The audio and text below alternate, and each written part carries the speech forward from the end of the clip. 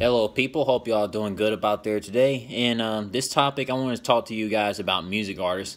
Now, we all know when music artists sign a record deal to a record label, the record label will try to get this music artist to, be just like them in terms of style and stuff. They'll have the music artists change their style to fit the record label style so they can appeal to the mainstream audience and have a false image of the music artist that's not really them. You know what I'm saying?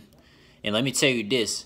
It's a difference when you evolve your musical style that's signature to you, that you use since you started music, when compared to signing to a record label and they make you change your signature style to be a clone of them. You see what I'm saying?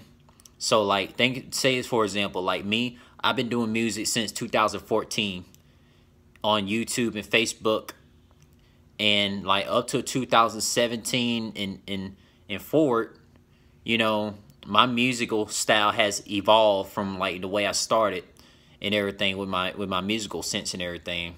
And I'll even leave my YouTube channel, my musical playlist in the comment section after this video when I'm done. And also, I'm gonna tell you all this, man.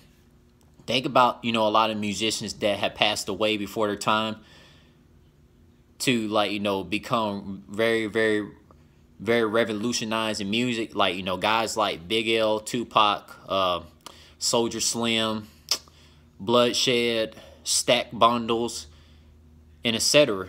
Any music artist might have died before their time and stuff like that in their short tenure in music.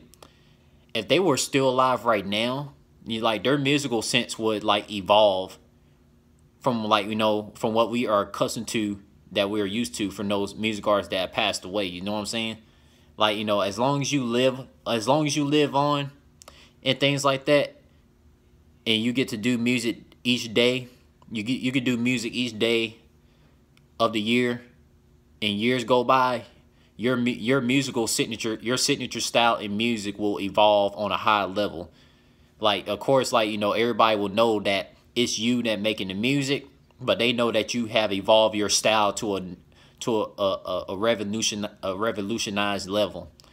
And they'll understand that the music that you have that's signature to you, they'll understand that it's a true image of who you are as a person, instead of realizing that you're not a person of a record label that had changed your style due to a record label and have a false image of you. You see what I'm saying?